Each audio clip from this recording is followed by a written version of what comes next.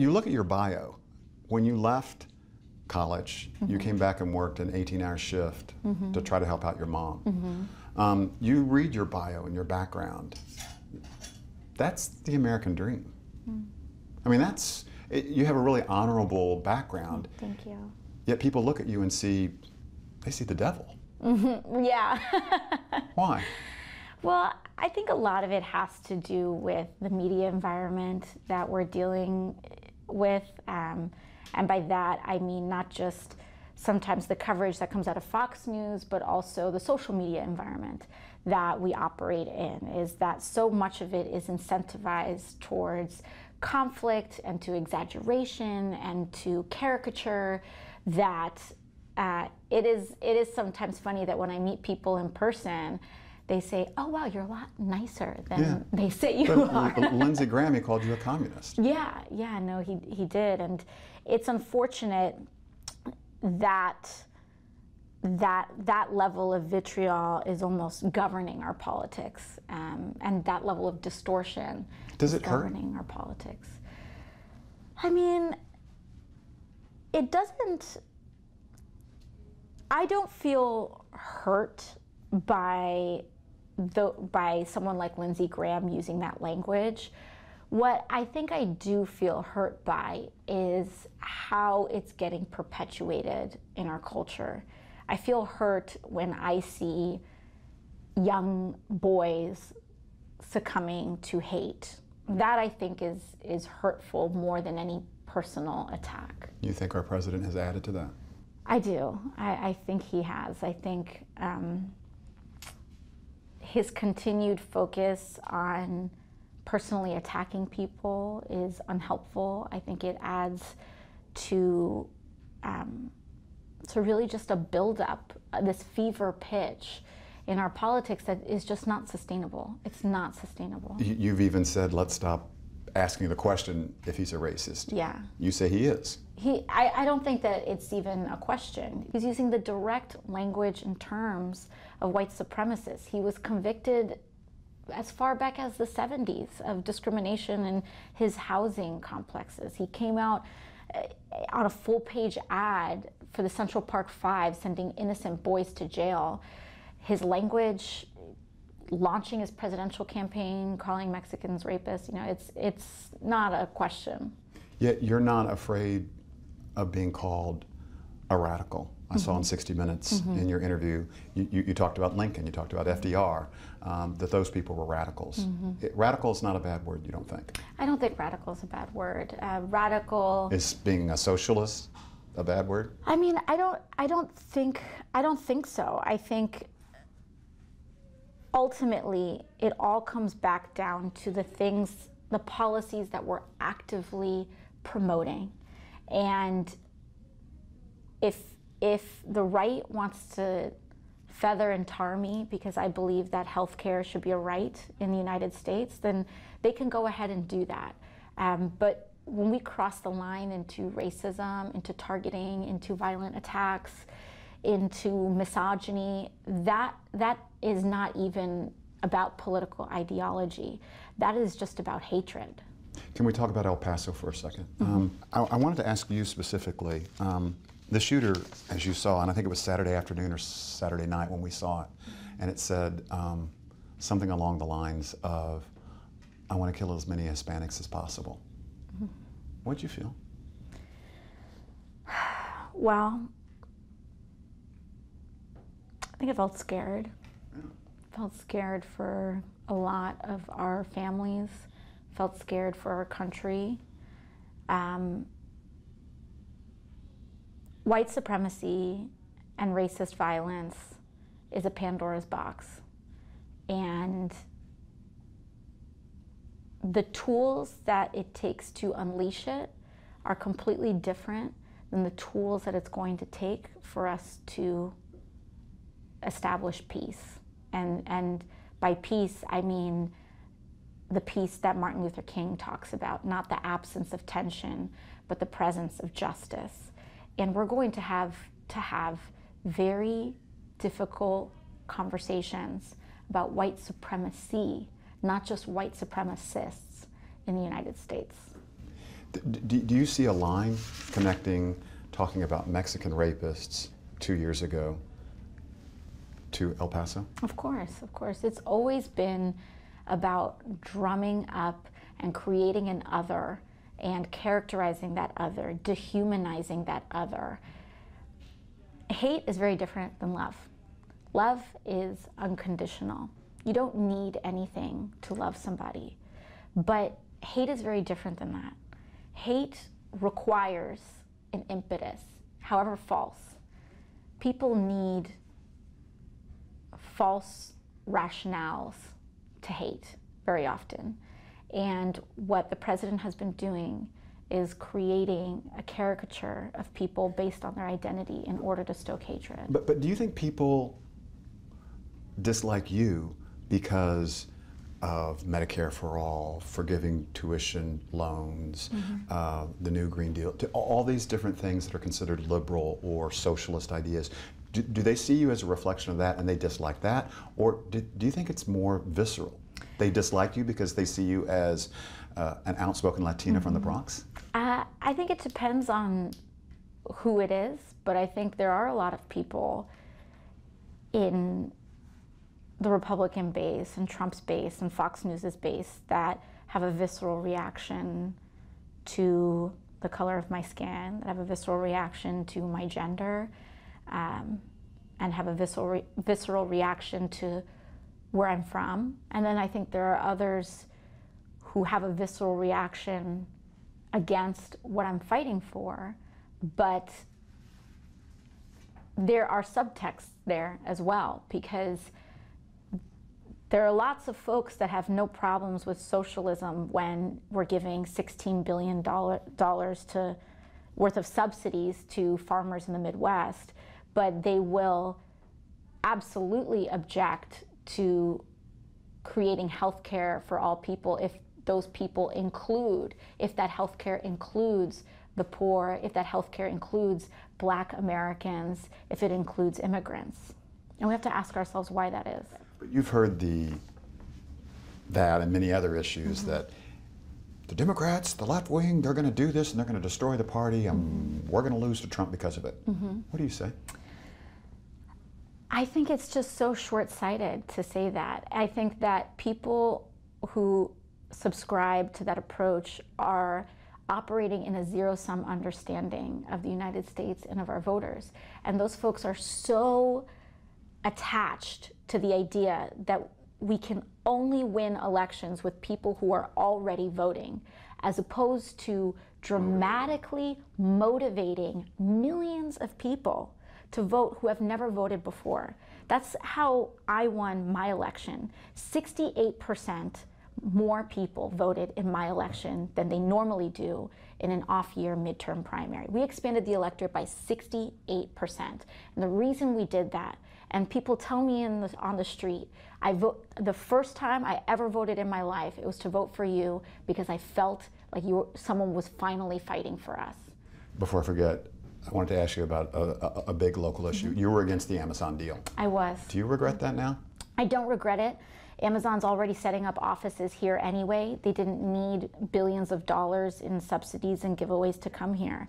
I think New York City is an attractive place to do business, and we don't need to cut a special deal or give Amazon special treatment. And I think we showed at the end of the day that we were right.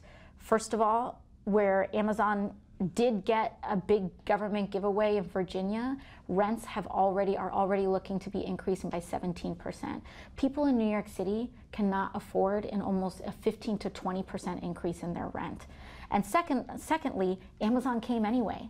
They're already coming. They're trying to set up shop in Brooklyn. They're hiring jobs out in Manhattan. So I don't think that we needed to give away $3 billion of public funds or corporate tax cuts in order to attract business to the greatest city in America.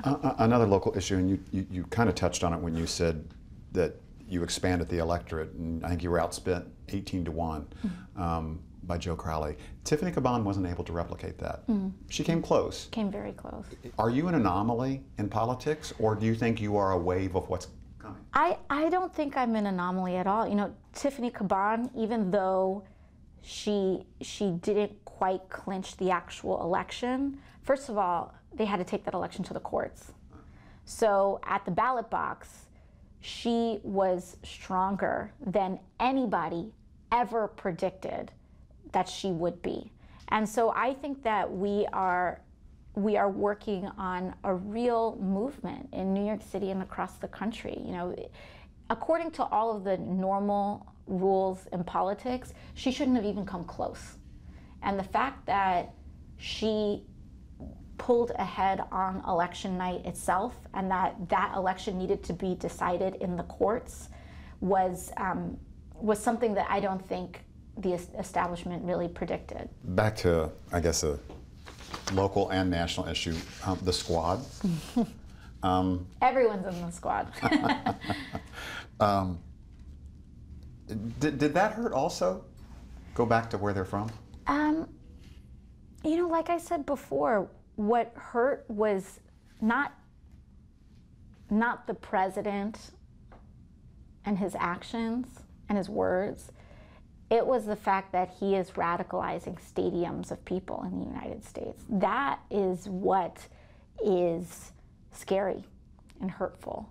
I know a lot of people that know someone in their family or have a friend that has been radicalized by this administration's rhetoric, and they feel like they've lost a family member. This is taking on a very different characterization, or a very different character than your typical political disagreements in a family. This is, you know, I have a fear that folks are giving into a blind loyalty and the allure of white supremacy in the United States. President Trump said, "I don't believe the 4 congresswomen are capable of loving our country." Well, I put on this pin every day, and I put it on over my heart because my job is to serve and love the people of this country and my community. And the president is saying those things because it is in his interest to dehumanize his political opponents, to more easily stir up hatred towards them. And I'm not interested in drumming up hatred. I'm interested in winning hearts and minds so that our country can start to acknowledge the great pains and wounds that we have never addressed. We paper over the legacy of slavery. We paper over the legacy of Jim Crow. We paper over the genocide of Native American people and the establishment of this country. And as a result, we paper over the institutional racism. We paper over the fact that the Supreme Court upheld Japanese internment. If we don't actually discuss racism in a real way in this country, we're not going to move forward. Many Democrats, I think, would agree with you, but on Medicare for all, on what, $1.5 trillion for the tuition, the cost of free tuition in America, the new Green Deal, all these things, I think they see that and they think, I agree with you, AOC, you're doing a good job, but you're just going too fast and too far to the left. I mean, I think in the grand scheme of things, we have to ask how. We just authorized $700 billion in a military budget each year. When we say 1 trillion, or we talk about trillions, a lot of these are 10-year cost projections that are often used.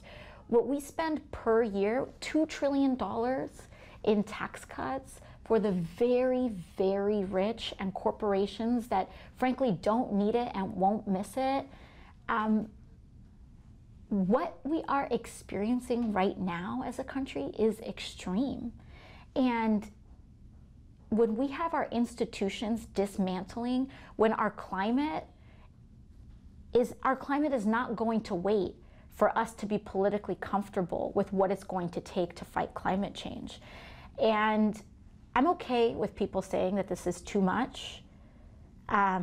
Everyone is entitled to their opinion, but I am less concerned about what is politically palatable. I'm concerned about what is necessary to solve our problems. But net carbon zero within 10 years, does that mean you would hope that we wouldn't be driving cars within 10 years? No, net zero means the amount of carbon that we are producing is equal to the amount of carbon that we're drawing down. So it doesn't mean completely zero emission, it means net zero. So that could include offsets, it could include our transitions to renewable and clean energy. But would you like to see, I mean, maybe I misspoke when I said the net zero thing, but would you like to see gasoline-powered vehicles gone within 12 years? Well, as much as it's technologically possible, I think we need to draw down our fossil fuels as much as we possibly can. I don't think we should build another pipeline at all in the United States of America. It's a matter of our survival. I don't even think it's a matter of political opinion. It's scientific fact. You've been faulted for not having all your facts right. What do you tell them? Well, you know, when you actually look at the individual instances, a lot of times it's, you know, we speak all the time. And whenever I have a slip of a figure and someone points it out, I'm totally fine correcting, say, sorry, not 10 years, 12 years, etc. But I don't think that there's been an instance where I haven't either corrected, and I don't think there's an instance where I've doubled down in the way, for example, this president does. But some people think you're not very smart. Well, they can keep thinking that. Is that part of a grand plan here that you have? No, I mean, I'm not here to prove my worth. Toni Morrison just passed away yesterday, and one of the big things that she says is that whether it's racism or whether it's any other form of dismissal, the point of it is to waste your time, and I'm not here to waste my time trying to prove my worth to people who don't believe in it. I'm just here to do the job. But as you said a couple of weeks ago on CBS, I think, go ahead. Think that I'm not smart. Oh, yeah, no, absolutely. You know, that's what happened in, what got you elected in 2018. Yeah, that's what happened in my primary. I like being underestimated. It is a strategically advantageous position to be in. Do you feel on Israel, you said this administration has established concentration camps on the southern border of the United States for immigrants, where they're being brutalized in dehumanizing conditions and dying. You got a lot of grief for using the word concentration camps. Do you regret that? Or do you think people misinterpret it? Yeah, well, I think there's a few things at play. One, I don't regret it at all. A group, in fact, of I think almost 200, at least 200 historians, rabbis, academics have come together in support of this term. But you think the conditions are that bad at the border? Yeah, I've been there. Yeah. I've seen it. I sat on concrete floors with women whose hair was falling out and they're developing sores in their mouths. Parents are dying with their children watching them. And all without a trial, all with just an accusation, and all with the intent to dehumanize. And again, this may be part of what the Republicans want to do, but they painted that as anti-Semitic. Which is ahistorical. You know, if we study our history, which we're supposed to study our history, especially as elected officials, I think we have a unique responsibility to study history. And what we see is that concentration camps are not unique to any one period of time. We, in the United States, have a history of concentration camps with Japanese internment in South Africa. They were part of a larger process in the Holocaust, but they were not unique, nor were they the actual death camps in the Holocaust either. Concentration camps are a facility when people are targeted by their identity and held without trial. We've touched on this. Do you think by using language like that, that's maybe why you're such a lightning rod? I do think that by elevating the term that academics and historians were already using to talk about the southern border, it started a conversation, a really important and urgent one, because the conditions on the border have been dire for quite some time. And I think that sometimes by what I believe is telling the truth can be controversial. And I am knowingly and willingly telling that truth, which I know will be controversial. And I think that is part of why people think I'm a lightning rod. But it's not as though I'm trying to stir up trouble without cause or without intention. We need to save people's lives. And if calling things what they are is controversial, then so be it. Is it more important to you to get Trump out of office next year, or is it to move the party in a new direction? Well, I think moving the party in a new direction is how we get Trump out of office. So I see them as co-equal priorities, because if we work really hard to get Trump out of office and then advance the same policies and aren't as effective as possible in transforming people's lives, then we're going to get another Trump right back. And so in order for us to sustainably move in a positive direction, I think that the Democratic Party has to embrace our roots as the party of FDR and the party of the Civil Rights Act. I think we need to be bold in order to move forward and win. This interview here, you haven't done a lot of, I've watched you on 60 Minutes, I watched you on Stephen Colbert, I watched you on The View, and I was like a little bit like, weren't you going to talk to us? I don't know if there is a strategic, I need to talk to the locals a little more. No, I think just in terms of our calendar, we've been doing the best we can, but now that we have recess, I just try to be fully present wherever we are. And so now that we have 6 weeks in our community to do this work, I think it's really important. How much of it is also the fact that you face election every 2 years? You've got another one coming up. Well, yeah, no, of course, that's built into our system as well. And so it has upsides in that the House of Representatives, I think, is the most reflective of public sentiment, in that we do face re-election every 2 years. So it requires absolutely an elevated touch level with the community. When you are out either campaigning or just meeting and greeting folks, do they want to talk about impeachment? Do they say, we need to impeach this president? Yeah, they talk about, what are we going to do about this president? What are we going to do about this administration? They also talk about specific policies, immigration policies, the Muslim ban, what's happening at the border. They talk about Medicare, Medicaid, cuts to our services. A lot of these things are what's at the top of people's minds. You campaigned for Bernie Sanders back in 2016, but you haven't endorsed him? No, I don't think I'm going to endorse in the 2020 field for some time. Maybe at least next year. But I think that people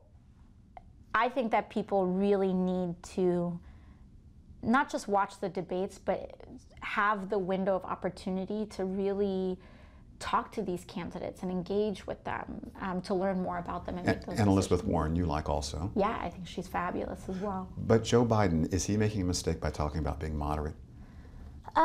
I think it's less about talking about being moderate, and it's more about I think the mistake is in talking about why progressive ideals are wrong or quote unquote unrealistic. I think they're completely realistic, and I think it's how we choose to engage in these ideas that we need to be careful about. You really think we'll get to Medicare for all?